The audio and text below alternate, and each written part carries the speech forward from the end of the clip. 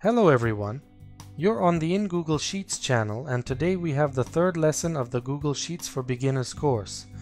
We continue exploring the basic functions of Google Sheets.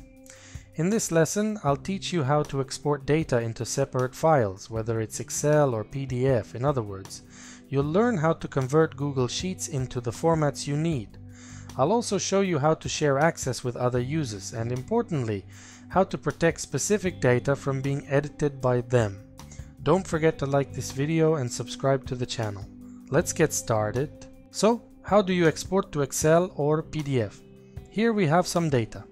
To save it in the format we need, we go to File, Download. Here we see different file format options available for saving the spreadsheet to our computer.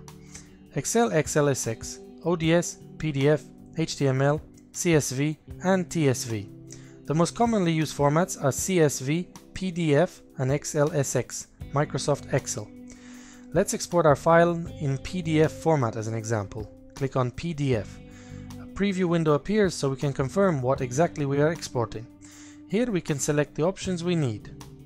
Click Export. The download starts, and once completed, the file opens immediately. Now we can send it anywhere, as it's saved on our computer. The same process applies to exporting to Excel, XLSX. The only difference is that when exporting to Excel, the entire spreadsheet is saved without any preview or modifications. All data, including sheets, formulas, as much as possible, text, and colors, is preserved. Now we also have it saved on our computer, and we can do the reverse action. We can upload our Excel file back into Google Sheets. For example, someone sent us an Excel file. We can go to File, Import, and here choose Upload. Select our Excel file, click Copy.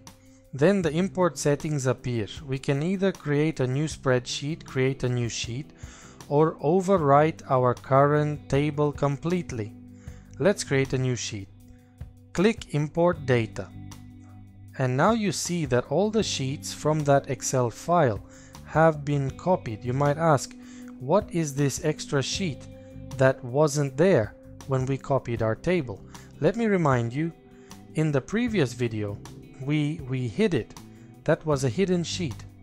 It was also copied into Excel. And when we imported it back, it appeared in our table, so now it's visible again.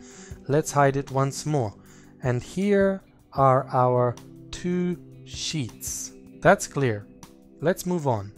Now let's suppose there's someone who needs to view this spreadsheet online. You can simply copy the link with Ctrl+C and send it to that person so they can open the spreadsheet through their Google account. We open another browser to check, but right away we notice that access is required. We can click Request Access and send a request. After that, you as the owner need to go to Share, and you'll receive this access request. Without permission, the person cannot connect to the spreadsheet, so use Allow Access and specify the type of access they will have.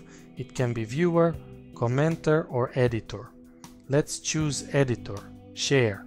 Okay, done. Now, when this user refreshes the page, they'll have access, and they can do anything you can do. Delete data, add data, insert columns, and so on. But how do we prevent someone from coming in and messing up the spreadsheet? The first option is simple. Don't give them full editor access. Instead, set their access to viewer. That way they can only see the spreadsheet. We close their editing rights, and after that, they can't change anything anymore. Now, when they refresh the page, they can't do a thing. They open it. Try clicking buttons, try inserting or copying something, but it doesn't work because their access is set to view only. There's also another option. You can keep someone as an editor, but for example, I need to make sure that in this specific sheet, nobody changes anything. I go to the sheet, right-click, and choose Protect Sheet.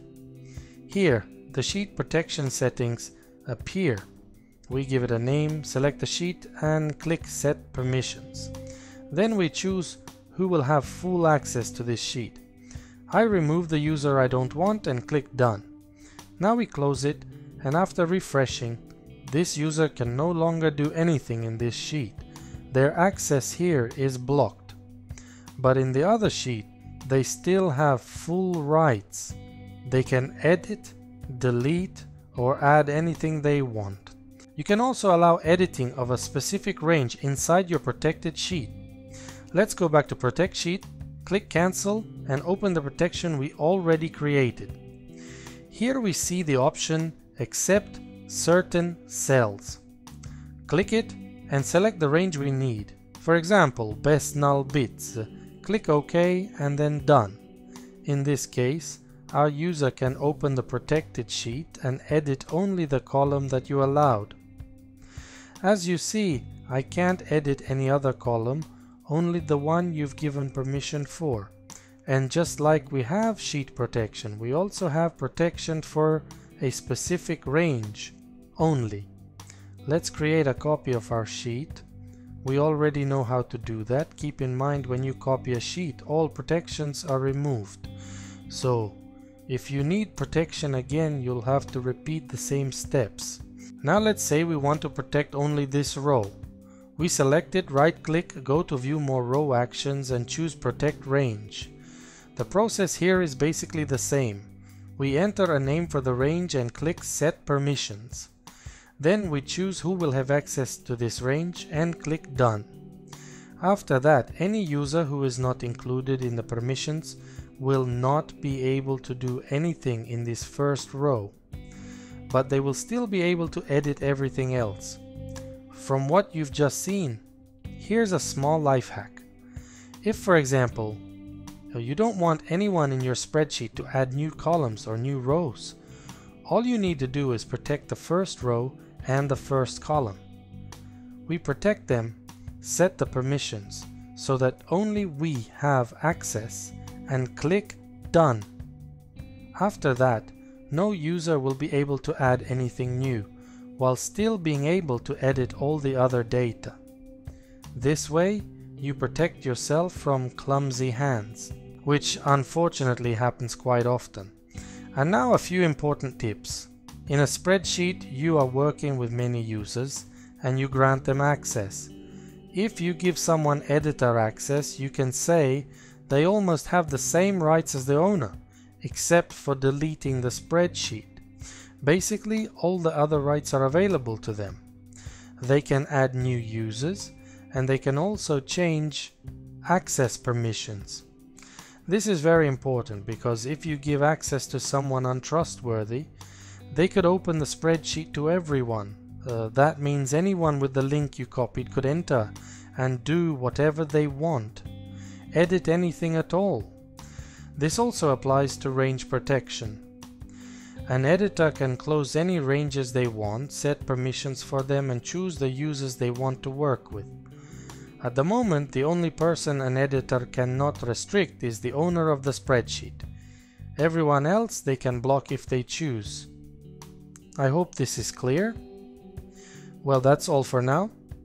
If you enjoyed this video, give it a like, and if you don't want to miss new videos, subscribe to the channel.